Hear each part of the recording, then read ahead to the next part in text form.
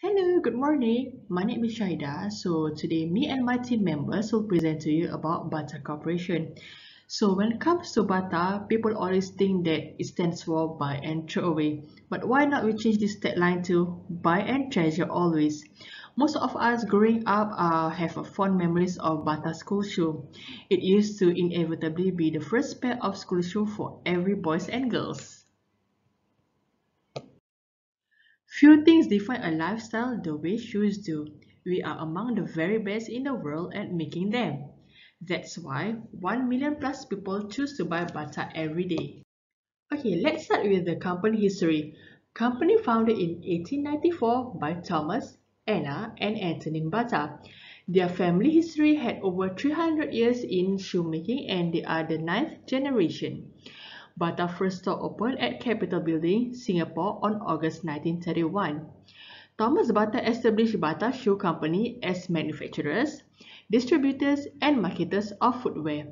Today, Bata has grown to be a leading footwear manufacturer in Singapore and operates a retail chain of more than 40 stores. Okay, this will be the map of Bata around the world. Quality has always been the top priority.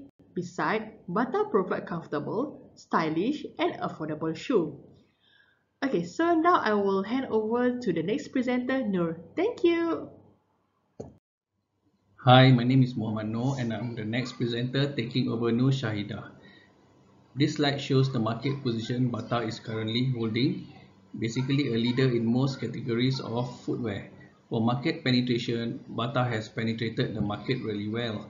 Bata is present in large cities to small towns. This helps in maintaining its customer base and also capturing the new demand. Next slide is about industry analysis. Industry analysis is a market assessment tool used by businesses and analysts to understand the competitive dynamics of an industry. It helps them get a sense of what is happening in an industry. Example, demand supply statistics for Bata is decline in physical retail and rise of internet retailing.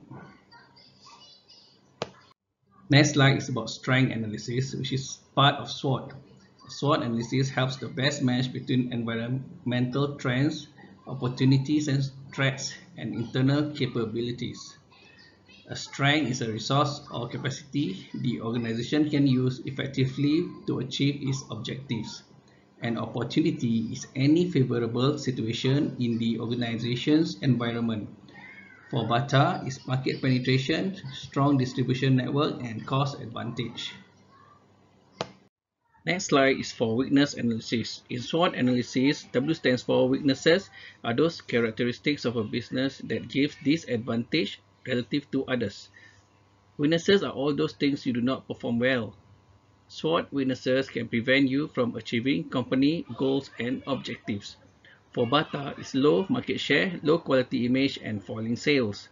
I will now hand over the presentation to my groupmate Mario. Thank you. Thank you, Noor. Now I'll be speaking about Bata's opportunity analysis. The first opportunity would be expanding its local market share. The disposable income among younger adults has been on the rise globally. This allows them to spend on non-essential items such as fashion, which gives Bata the opportunity to convert them and therefore expand its market share. The second opportunity would be growing the ASEAN market. Bata has always had a strong presence in the emerging markets due to a first mover's advantage, which gives the company a head start to capitalize on the high growth rate in the ASEAN region. And the last opportunity will be growing demand in the quality footwear category. This is another area that Bata can explore in the premium footwear category, where consumers are increasing their discretionary expenses. This gives Bata an alternate stream of revenue while they continue to build on its strong brand name. Bata's threat analysis. Ever since 2010, globalization has been rapid and more brands are able to penetrate the market. This has resulted in stiff competition, which made it harder for Bata to increase its customer base and market share. Second, high rental. Bata's main challenge has always been to reduce the rents of its 40 retail outlets in Singapore. Most of them are located in heartland malls, where traffic is high during the peak periods. And last would be cross-border sales. This will happen when people from the neighboring countries start selling shoes to Singapore via cross-border e-commerce. The shoes may appear to be a good deal to local consumers as their retail selling prices are significantly lower due to the exchange rates and product mix in the relevant countries. As the global footwear market is primed to achieve 371 million US dollars by 2020, Bata is likely to solidify its position as the market leaders. The brand positions itself to be a supermarket for shoes, where it is able to serve every consumer regardless of gender and age. The four P's of marketing are the product, price, placement, and promotions. School shoes, kids, and women's shoes has always been the bread and butter of Bata in Singapore. They are not only iconic but also one of the most affordable shoes in the market. They are also marketed separately into Bata brands like Be First and North Star for school shoes, Power for sports shoes, and Bauer garments for kids, Marie Claire for women. Second, Bata has always prided itself on three things, that is comfort, quality, and affordability. The average price of its shoes stand at about $35. The company has also made sure to make its products accessible to its consumers by strategically placing its retail outlets in heartland areas, making it one of the brands with the largest footprint in Singapore. And as for promotions, Bata has traditionally shaped its promotions around school holidays and festive seasons. Usually, Bata will offer bundle deals or discount quantity where consumers can enjoy further reductions as they purchase more units. Hi, my name is Max and I'm the next presenter.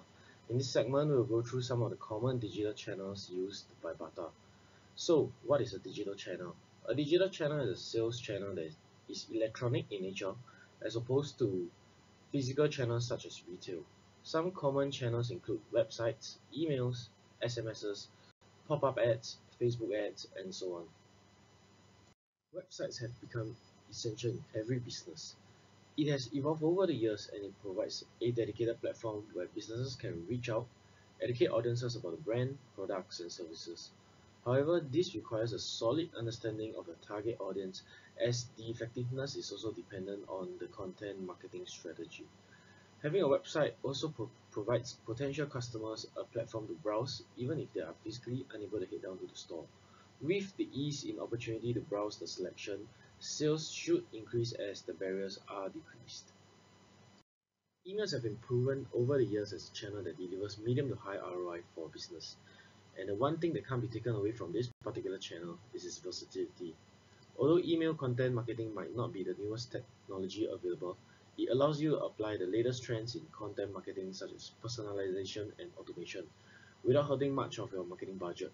Emails also provide customers, suppliers, and potential partners an avenue to connect, all in which advances a business in the right direction, be it getting constructive feedback, handling a complaint, or getting opportunities to connect with another up-and-coming business. Social media marketing is on this list for some very worthwhile reasons. But this isn't just about social media users reaching the 3.81 billion mark. From being a channel that people use to establish personal connections, social media has evolved into something grander, bigger, and better than what it was originally envisioned to be. Social media is now utilized by almost all businesses for marketing. The younger generation are also better versed in this space, which allows a boost in certain categories and make them an easier market to target. Thanks, Max. Now it's followed by web search, pay and organic search. Did you know that over 75,000 Google search queries are performed every second? Just imagine how many people are searching on the internet. Given that people use search engine for research, shopping and entertainment, the opportunity for business are huge. With more opportunity come more chances to convert to potential sales. On the surface, it might seem inconceivable that paid search, also called search engine marketing, will have potential to give you return of investment. After all, you are paying for each click you get, unlike search engine optimization where people find you organically and technically for free, which why digital marketing has slowly become an essential part of any business. As of the mobile, the number of mobile phone users is increasing day by day, and this trend is expected to continue in the years to come. Because of this, it only makes sense to serve promotionally content to mobile users. And thanks to geo-targeting strategies where location information is used to recommend product or service more conveniently, customer experience can be consistently improved as well. Lastly is display advertisement. Display advertisement is allowed you to use image, audio, and video to communicate your advertising message better. These are shown on website, email platform, social media, and many other digital channels that offer advertisement placement, usually in the form of banner. Thank you for watching.